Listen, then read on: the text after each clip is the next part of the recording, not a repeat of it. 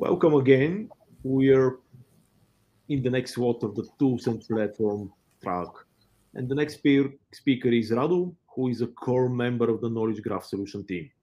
He will give us a practical demo how to reconcile data or map strings to things with zero coding by using GraphDB and the Ontotext reconciliation service.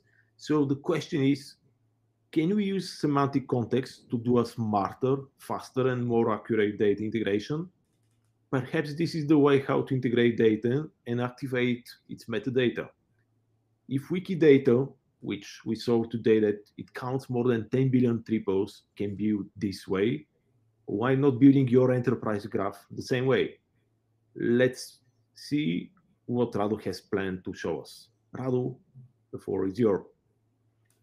Thank you for the introduction, Vasu, and good afternoon, morning, evening, whatever the time may be for all of our attendees. I hope that you've been enjoying up to now what you're seeing, and I hope that you'll continue enjoying it during this session and afterwards.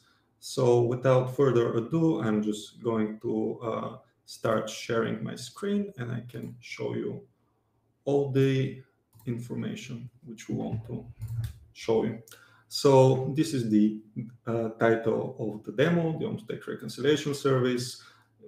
The idea with the reconciliation service is to arrive at a holistic view of your data, like a whole view. In this case, you want to know about the metadata, you want to know about what sort of data you have, you want to know everything about it.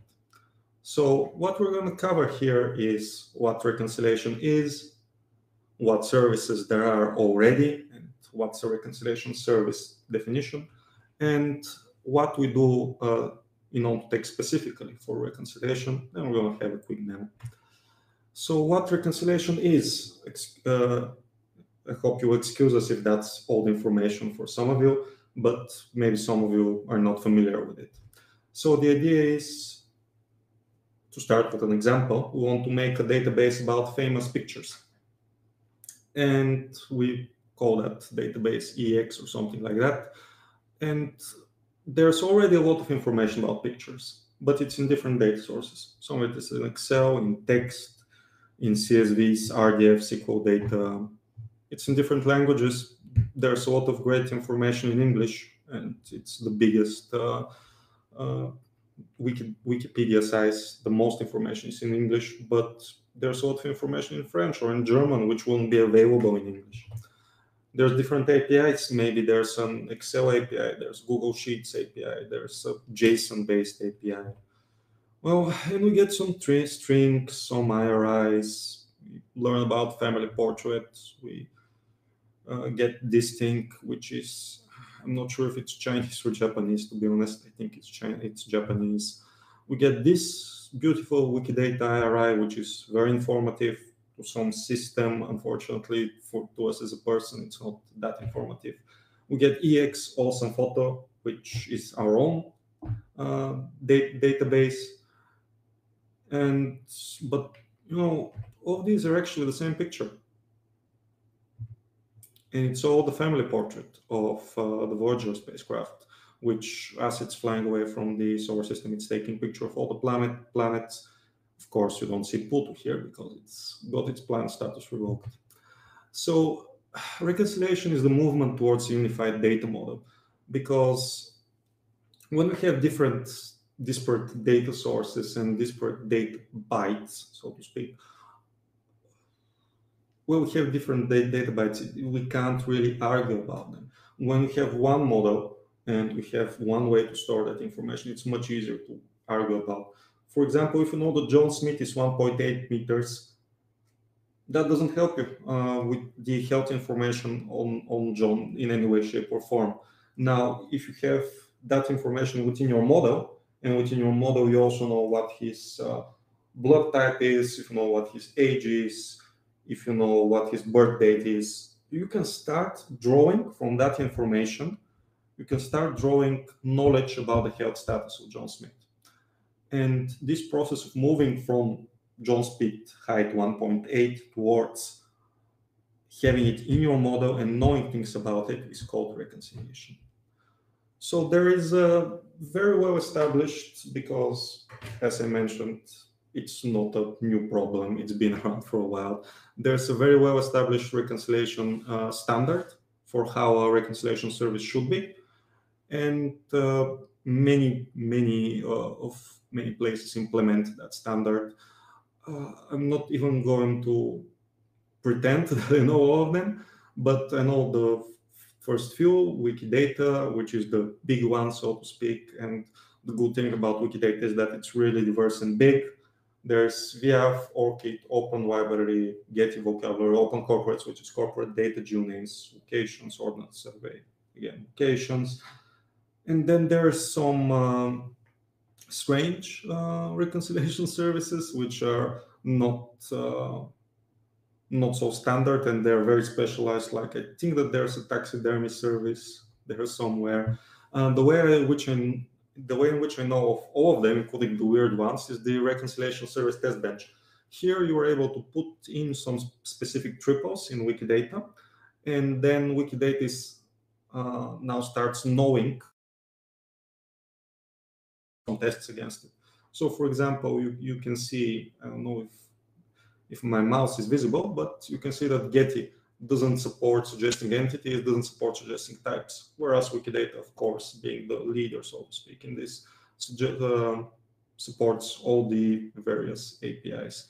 And you can see there we have 3 more entities down here: Ontotext, Wikidata People Service, Ontotext Wikidata Organizations, and Wikidata Location Service. And you start wondering, well, Wikidata has information about POL, people, organizations, and locations. It's already there. So why have Ontotext separate? Is it just for demo purposes, or do we actually mean something? Is there any difference? Well, public services are great, but they have some obvious drawbacks. For example, they're public, so availability can be a problem.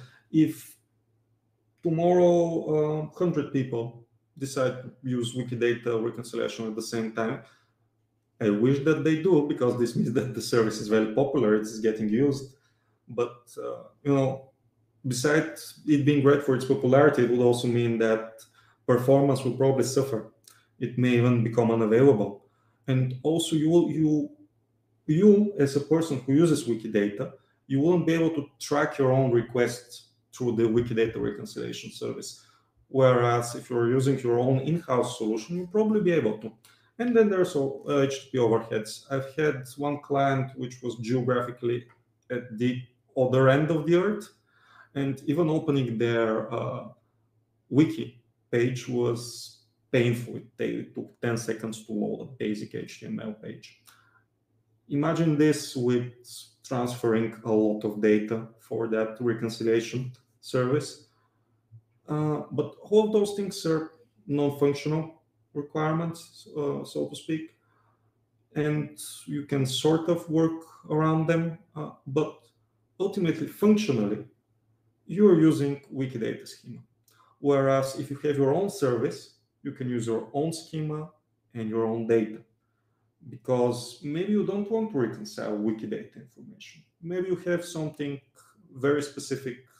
Maybe it's information about, I don't know, animation from the 70s, Mickey Mouse, Tom and Jerry, that sort of things. And you also have your own schema, so you don't want everything to be mapped to Wikidata. So you can use our service. What here is a demo of how the architecture looks. You have GraphDB at its core, and you have some utilities connected with GraphDB. You have data pre-load and update. We are always up to date with Wikidata for a demonstrator, but you can have a pre-load and update for any other sort of data. You can have security, creating connectors, you can manage connectors, and Elasticsearch is the other major part, which you can look at with Kibana. Then there's the conciliator, as we call it, which is just the reconciliation API, the Ontotext reconciliation API. Just to differentiate it a bit internally, we've called it conciliator. And it's publicly available with the Wikidata demo, to be precise. It's not publicly available with your own data. That would be amazing, but technically not possible at the moment, at reconcile.ontotext.com. And you can connect any refined client, in fact, anything not only Ontorefine and OpenRefine, but anything which works with the reconciliation API or machine learning query benchmarks to it. Like this is how we optimize it and benchmarked it with machine learning. Now, what are the benefits of this? Well, we load RDF data, but we expose it as text seamlessly. You can have different configuration for the GraphDB connectors, and the good thing is that mostly people try to reconcile text and CSVs in our example, but RDF is not amazing for reconciling text. This is why we can expose it with the text index, with the text search database like Elasticsearch. You can also have RDF rank, which is telling you how well connected and how popular, so to speak, an object is. You can think about RDF rank as page rank in Google.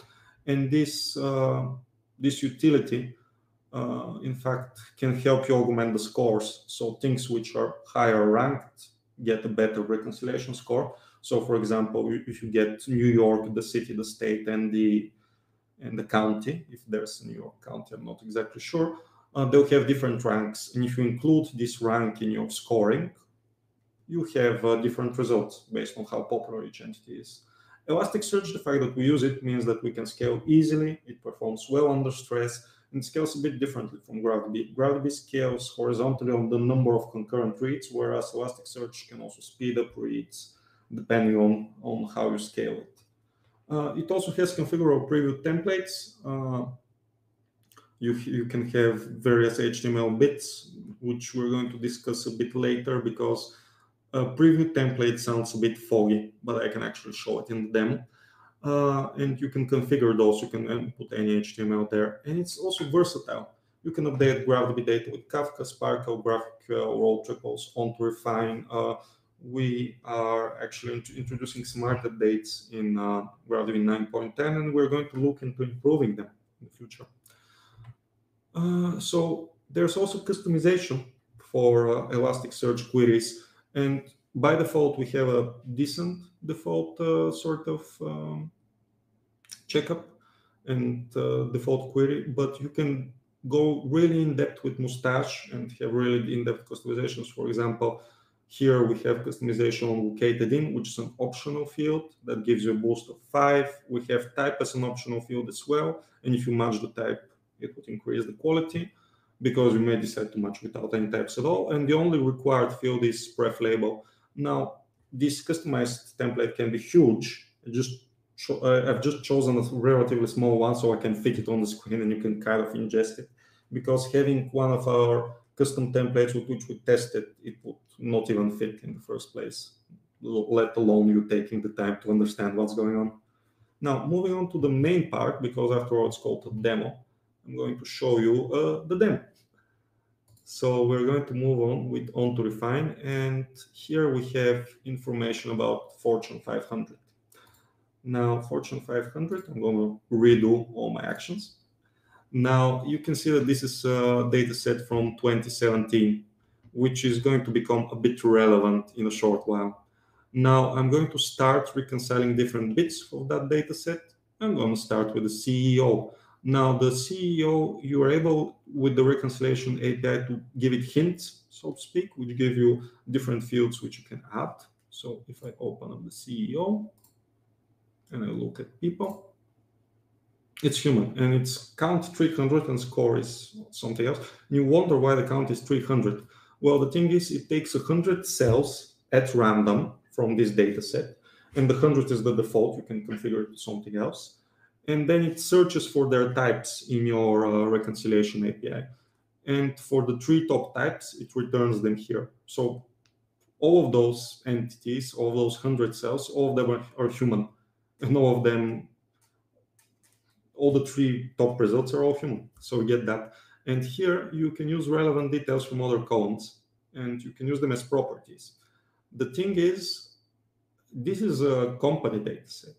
This is company CSV, sorry. So you don't get the birth date of the CEO, you don't get the birth location of the CEO. CEO title is not relevant, unfortunately, to this one, because remember that this is not the big Wikidata, which stores everything. And it's amazing because it stores everything, and the reconciliation API is really powerful. This one stores particular subsets of Wikidata, which allows it to perform better. So I'm just going to reconcile it against human without any additional fields. And it's now reconciling all 500 rows. And let's look at the results. Douglas Macmillan, this is Doug Macmillan, and this on the right here, you can see the preview. And that's what I meant by customizable HTML template. Here, it's really good looking. With Wikidata, you get the image, you get the link, you get the small description. You can do anything, so long as it roughly fits the page. You can customize it in any way, shape, or form, this entry. So Douglas Macmillan, I believe, was the C. Douglas Macmillan. Doug Macmillan is the suggestion.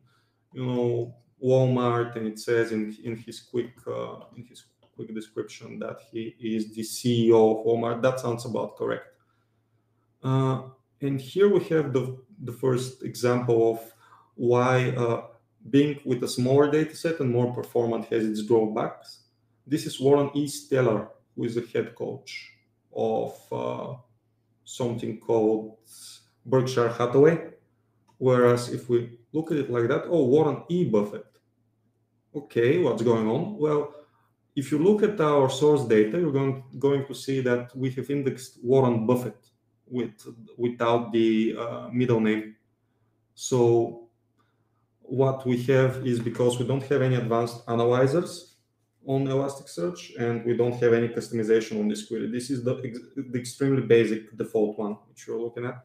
It's not going to suggest Warren Buffett with higher priority because he's missing that middle name. And you see that his score is 32. For Warren E. Steller, it's 34. So it automatically says, okay, the score for this is the highest. There are no draws. It's the absolute highest. So I'm going to just select that. Okay, we're going to tell it, no, that's Warren Buffett. And you can see that not all of them matched. Again, this is because we're missing any context. And if we move to companies which are further down the list and they're not so successful, so to speak, you're going to see more oddities like that because, again, we don't have any context for those titles. Now I'm going to move on and try to reconcile HQ state. Now you see that those states, they're all abbreviations, whereas the main field for what we've stored is the full name of the state. So when I try to go to locations, it's going to give me the generic location. It's going to give me first level administrative county subdivision, which sounds wrong. This is because, again, it's a smaller data set and we're reconciling only against specific entries and against the abbreviations. And the abbreviations are also indexed, but as a subfield. So what I'm going to do is, because I know that this is a state, and I know that the column title is state, I'm not going to give it city, town, or electoral district. I'm going to move all the way down to federated state. And it's going to reconcile quickly. And as I mentioned, we're also indexing the abbreviation of the state only as a subfield. And it's able to tell that, NE is Nebraska. It's definitely not the canton of Switzerland. So, and you can see that it's relatively decent here on the score. Texas is TX and so on. And I can do the same with HQ city. However, now I have context. So I can go to locations and I can go the state it's located in. So this location of the city is located in this state. So if I start reconciling, I'm going to see that all of those states were matched and all of those cities were matched. Great. And Irving, definitely with the weird square brackets, it's correct. San Francisco is correct. Cupertino, correct. Omaha. I'm not going to check all 500 of them, but I hope that they're all right. I've checked manually like a few dozen before. Now, the main topic, the main task here was to reconcile the companies themselves. So starting here, I'm going to reconcile the title, which is the name of the company. against the organization index. And well, organization sounds good. Why not? We'll start reconciling. And now we're going to discuss the few extra features. Now, first, there's faceted search, which allows you to look at different bits from the data, like all 500 rows. No, I just want to look at those which didn't match. Okay, and let's look at the second entry first. We have AIG, which AIG Lincoln, American International Group, Tata AIG. All of those would probably have the different HQ. So perhaps I have 17 things not reconciled. I can try to reconcile it again. Just going to go to organizations. And I'm going to do this. I'm going to reconcile headquarter, the state, and the city. I'm going to wonder why. Well, that's because in Wikidata and the way we've indexed it, you don't get necessarily the city as headquarter. You get the country, you get the state, you get the county. Maybe you don't get the city. That's why I want to reconcile the headquarter against the state and the city at the same time. So I'm reconciling the title. It has the type organization. I can manually input some type, or maybe I'm going to say no particular type. But I think that organization is okay. And actually, I can also reconcile the industry. So you can have multiple different suggestions. Industry here. Start reconciling. And well, now we've moved on to 8. So we've successfully reconciled 9 entries. Now the next bit, which is problematic, is, hang on a second, lols and calls. What's going on here? Oh, okay, that's a weird apostrophe. It's not how we've stored the data.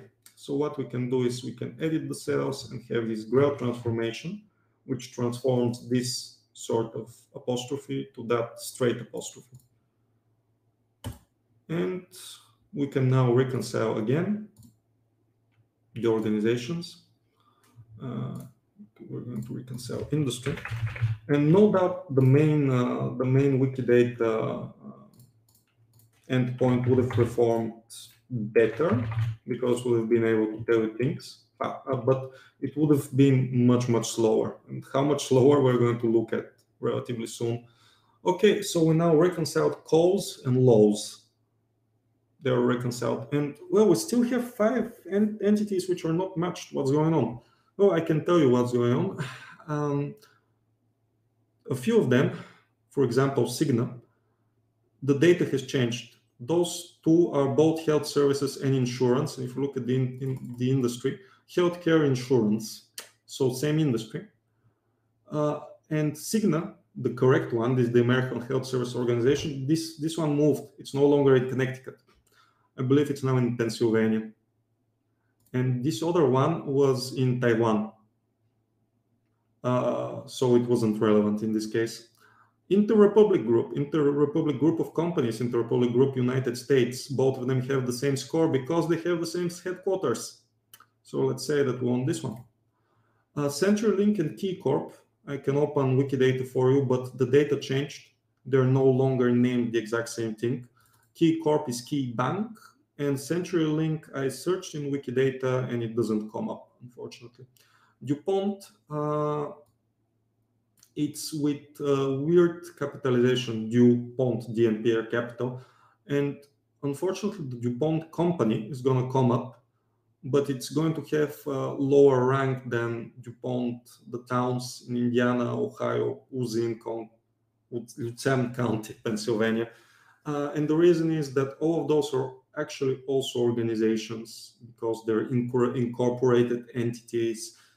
Again, that's the particularities of the data set. Still, I mean, 5 matched, 495 matched automatically, and with a bit of help, we've matched 497. That's fairly good. Now, we're going to show you something else. So if I open one of the other projects, in this, I want to highlight that this is a completely random, that this is a completely random data set. So what I did is I indexed FSM, which is a food information dataset.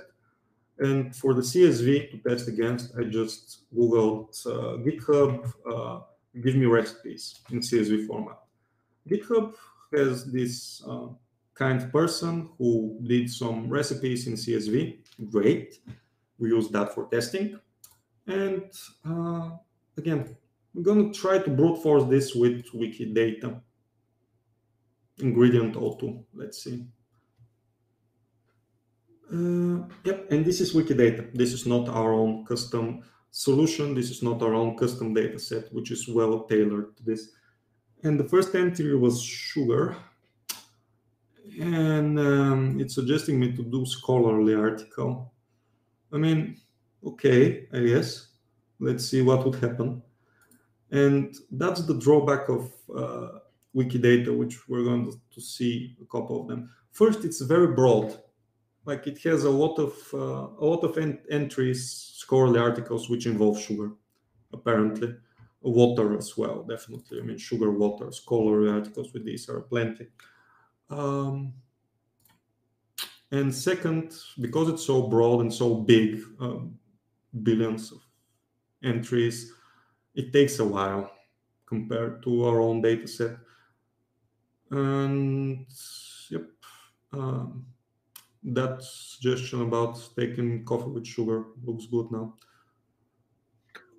Okay. Okay, I mean, it's proposing to reconcile sugar with diabetes. That doesn't sound correct. I mean, there's a connection there. Sugarcane meal is the second proposal. That's the factory, actually. Sugar substitutes, not quite. I mean, there's palm sugar, sugar bowl, powdered sugar. Like this is the 1, 2, 3, 6th entry is what sort of works. And you see what the problem is. It's not our own data. It's not our own set of information. I'm going to clear this. And I'm not going to take much longer because actually this will be very quick. I'm just going to look at our language data, our food ingredients data, and see sugar matches to sugar. Now, because this is a random CSV, which I haven't done editing on, not everything is going to match. Some things are like water. Water is not it is an ingredient, but it's for some reason not included in the data set because it's for food standards, I believe, and water apparently doesn't have the same food standard. But yep, there's water, clove, water, mimosa, sugar matched correctly. You have sugar substitutes, and that's the key point which I want you to take away from that. It's not as broad and as diverse as Wikidata, but first, it's very, very fast. You can scale it easily. Second, you can customize it with how it's searched particularly. And third, you can use your own dataset. This is against this data in this dataset here beautifully called test. But it's not Wikidata, it's your own thing. You can have it perform, you can have it customized, you can have your own data. Okay, thank you, Rado, for the excellent presentation. Let's have some questions, and really the highlights is you take a GraphDB instance, you load your data, you set up the Elastic connectors, and then you're almost there. You have to set up the mustache template, and the reconciliation can be seen as a search and ranking algorithm. So the first question is, how do you represent RDF relationships in Elastic Index? I guess, yeah, I'll give it to you. Yes, this is done with the GraphDB connectors, and you're capable of specifying some filters. You're capable of specifying a chain of properties which map their literal value or their IRI as well. It's possible to a field inside Elasticsearch, and you can give it a custom name. The second question is for reconciliation APIs available only as part of Ontotext. No, you can have those APIs against anything so long as it can send a reconciliation request, it's good. And can we reconcile against our own vocab?